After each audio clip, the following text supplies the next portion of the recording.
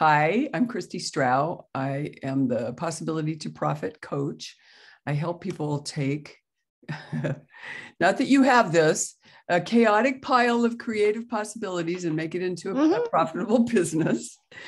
And I'm getting to talk with Ingrid Coke, a fine artist, a painter.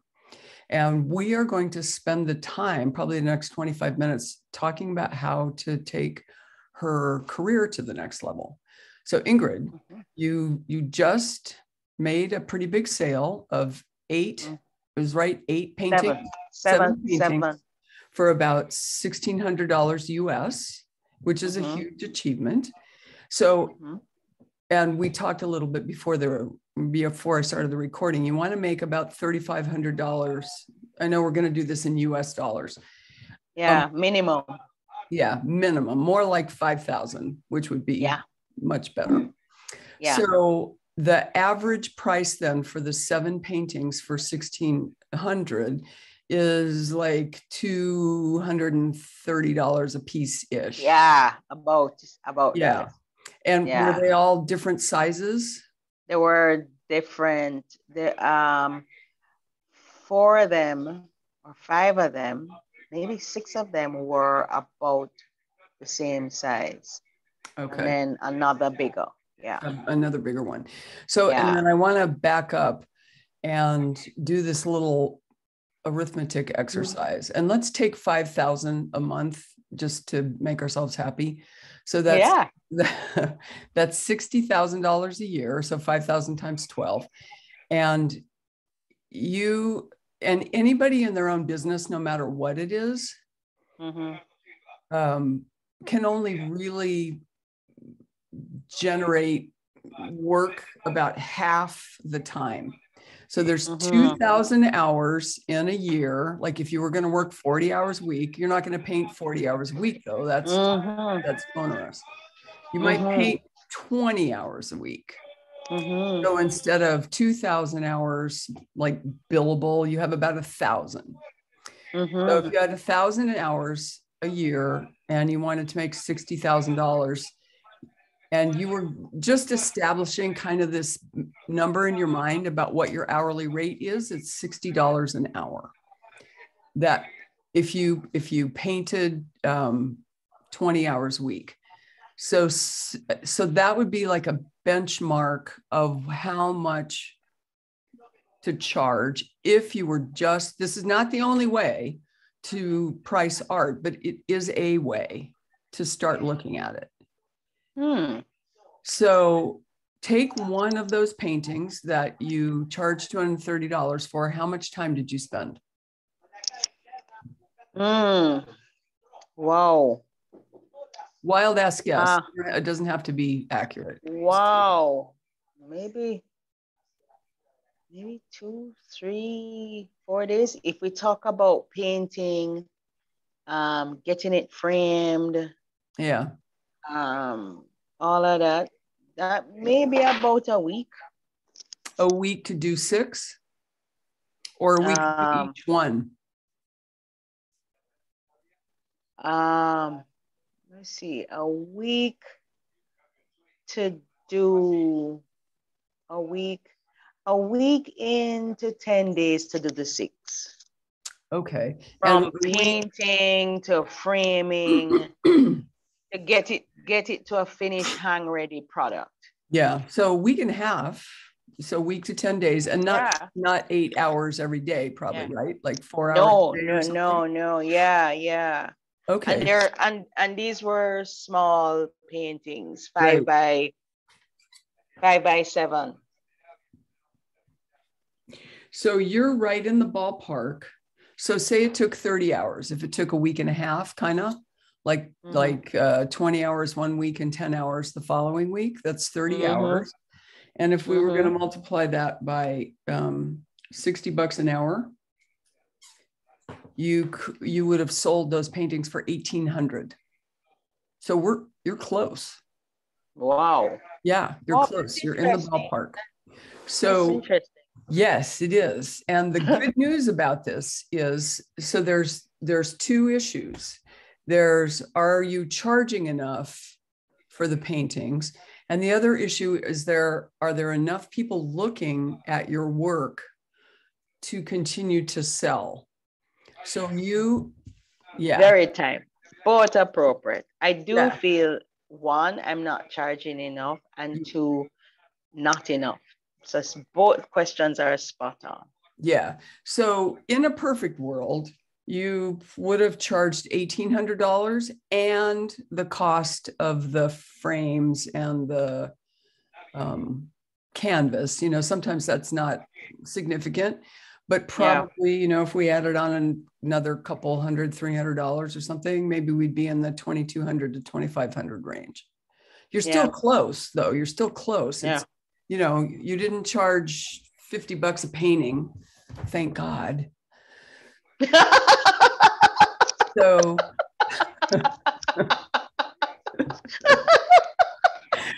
we would be having a different conversation.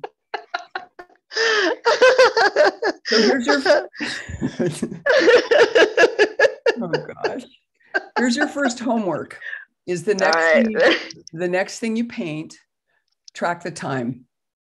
Okay, track time. Yeah. So there's going to be other painters watching this and feeling like this is such BS because it's so like an accountant way to look at pricing. And there's also a case that the better you get, the more skilled you get, the faster you are, which makes pricing by the hour stupid. Yeah. I have one artist whose work I really like, and she is really fast. Yeah. So we're not just paying you for your time, we're also paying you for your expertise. Mm-hmm. But this is just a place to start. So we've got the hourly rate thing down, and you can see how long it takes you to paint your next one just out of curiosity, and from beginning to end too, including the framing and all that stuff. Right. The next way to price is by the gut. Mm-hmm. So when you sold these paintings, do you remember how you felt? I felt that I felt a little shortchanged. Yeah.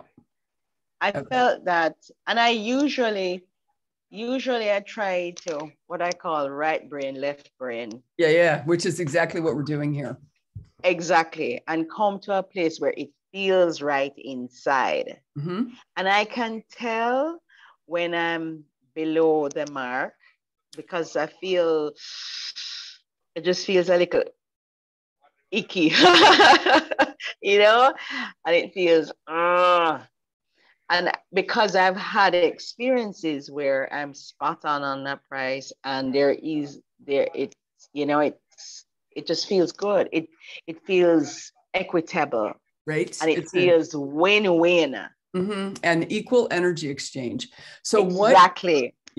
What caused you to price them lower than your gut was happy with?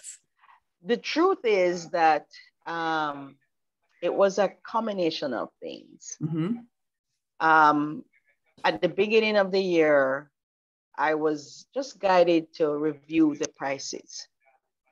And I reviewed some and others weren't reviewed. So it was in a mix of things. But when I reviewed it,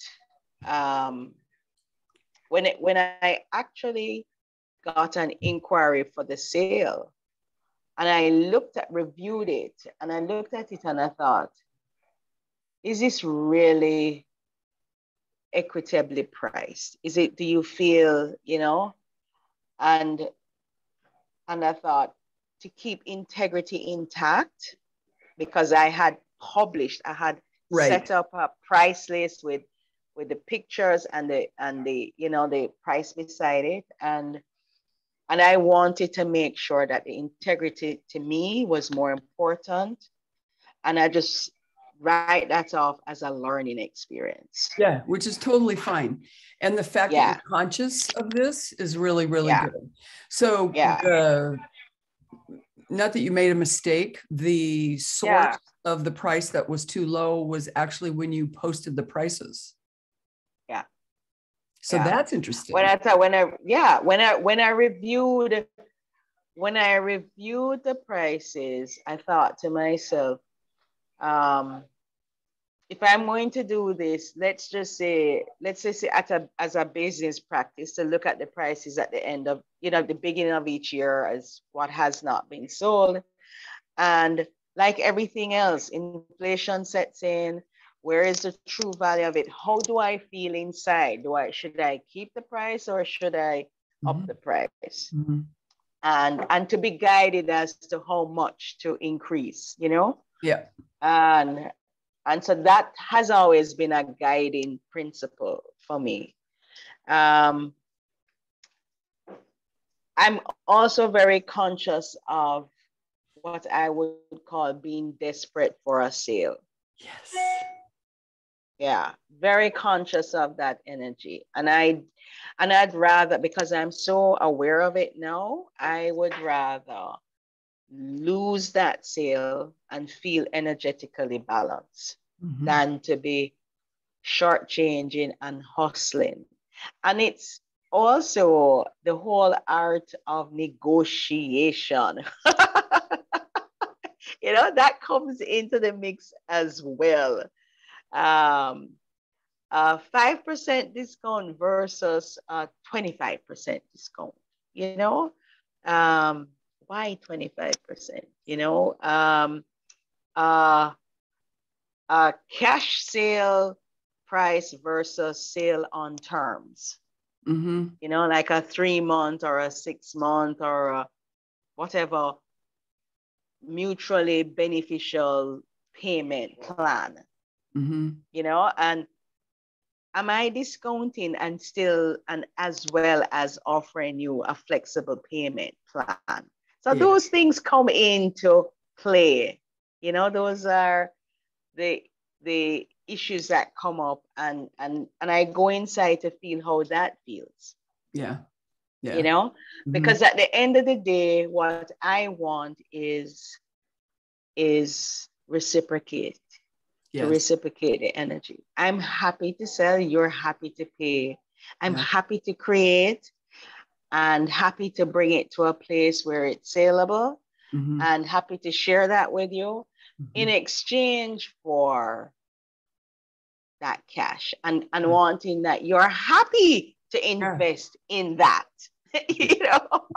And not just they're happy, but you're also happy. So it's a reciprocating happiness, joy all the way, Yeah. So you said you were guided. What are you guided by? Intuition? Intuition. God? Yeah, intuition. Whatever.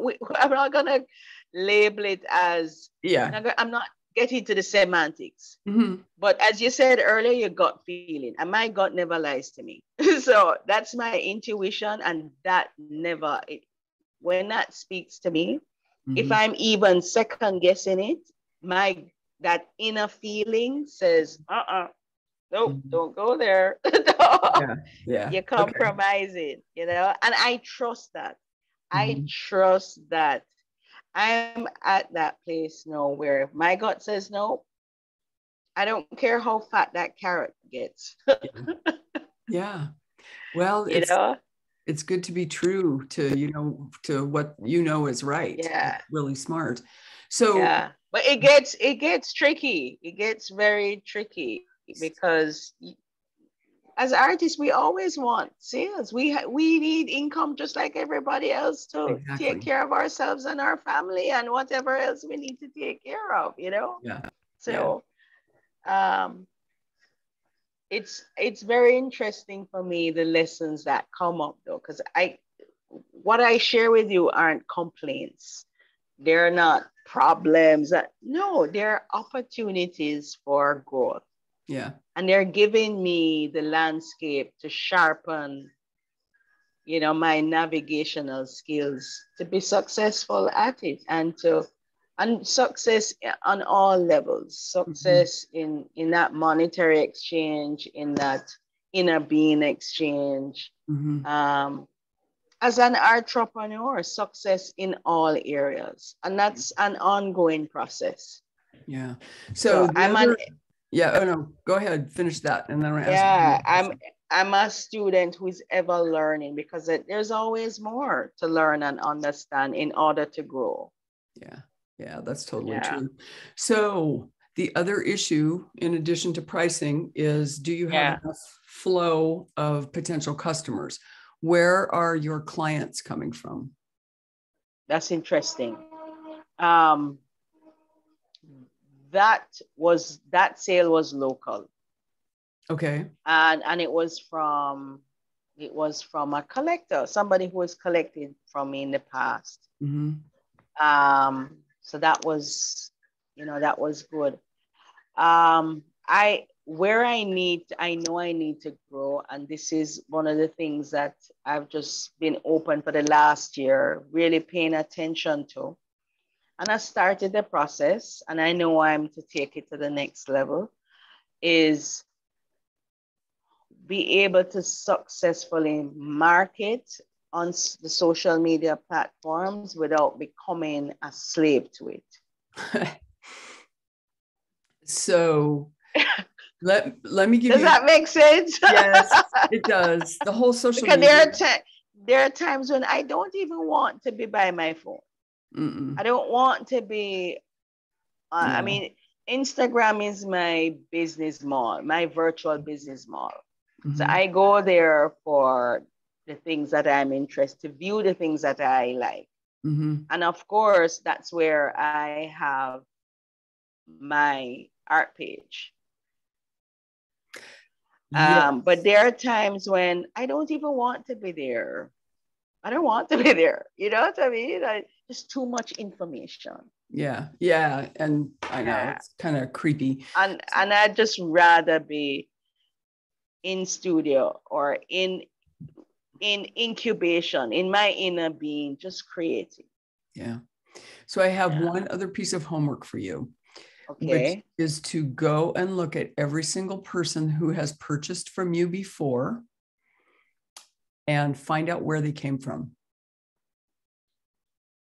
If they came from social media, if they came from referrals from people, they came from... I can't answer that question right now. What is it? It's face to face. It's actually seeing my work. Really? Yeah.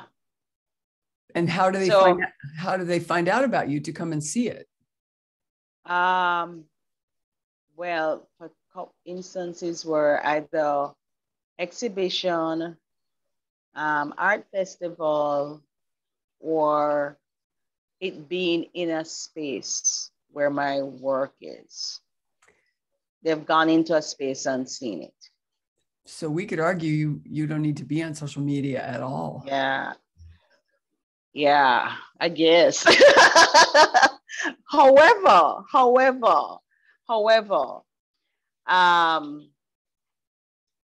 with the dynamics of the world today, and what we've gone through between 20 and 21, that dance that we've been dancing for 2 years, I have found that I don't necessarily want to be out and about. Yeah. And I don't necessarily want to limit my exposure to a physical, physical contact. Yeah. So I really want to learn, without becoming enslaved to it, to leverage on the reach that social media has, that the virtual space has, without becoming a slave to it. Right. Okay. So the next time we talk, then, we should talk about that. Yeah. That's another 30 minutes at least, probably. Yeah. All right. Yeah. Please go see Ingrid Coke on Instagram. What is your handle? I have 2 handles, Ingrid Coke and Ingrid Coke Art. So Coke is C-O-K-E, and then Ingrid Coke Art. And can people buy from your Instagram? Only if they send me a direct message. Direct message. Okay. Right. I don't have e-commerce. Yeah. Yeah. So then that's the third piece of homework, or the second piece, Yeah. is to find out what you need to do to help people buy straight off of Instagram. Yeah. And I know Instagram will let you do that. And I think you can do it with Shopify and a bunch of other things as well. Right. Shopify. Yeah. I mean, I've seen those artists I mean, I follow, apart from making art, I love to see other artists' work. That's, as I say, that's my shopping mall. So I enjoy seeing other people's work. And I've noted that they have make it easy, accessible for buy. Right. There's some, because of my location though, there's some amount of challenge with that. There is. So it's work in progress. I'm still researching to figure out what's the best way to have that exchange. Yes. So a fast way to do it is find somebody you like, maybe somebody who is in Jamaica also, and see how they're doing it. So you don't have to flail around all over the place. Find somebody doing it and copy them. Okay, we are going to talk again. This is Ingrid Coke, a fine artist, also an art teacher. And the next time we talk, we're going to talk about how to, I sort of hate this word, but monetize Instagram, or how to make it easier for people to buy. Yeah, how to make it easy, because that's what I want. Yes. And something easy and something trustworthy. Yes. Something credible. Yeah. All right. Ingrid Coke. All right. Instagram, and Ingrid Coke Art on Instagram. Thank you. Right.